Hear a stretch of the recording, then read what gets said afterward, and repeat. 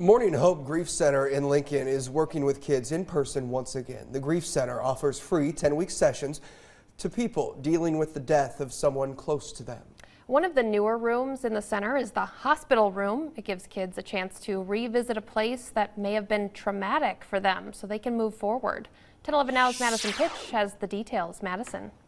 The reasoning behind having a hospital room is to give children the opportunity to take back control. Often when kids are in the hospital with a loved one, they feel scared and helpless. Mourning Hope Grief Center says this room is helping kids heal.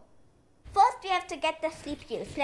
A very serious and very professional heart transplant happening in this mock hospital room in West Lincoln. Some are too young to have those developmental abilities to be able to talk about what they experienced. But in this space, they can play it out. Emerson and Isabel are working hard to mend a broken heart bone. Yes, that is the official diagnosis of their patient. Both girls lost their dads and are at the Mourning Hope Grief Center to heal.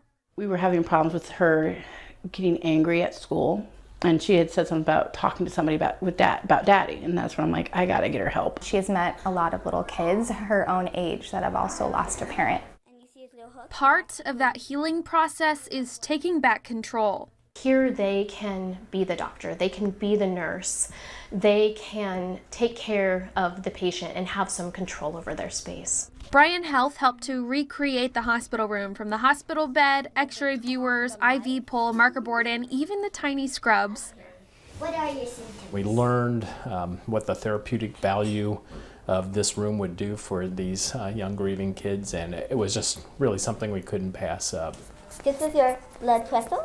As Emerson and Isabel stitch up their patient's broken heart, in a way, playing as doctors is helping fix up their hurting hearts, too. Now we have to sew it back up and Mourning Hope offers a variety of options for kids who are grieving, from a theater room, game room, sand tray therapy, and even a time machine that lets them go back and tell their loved ones something.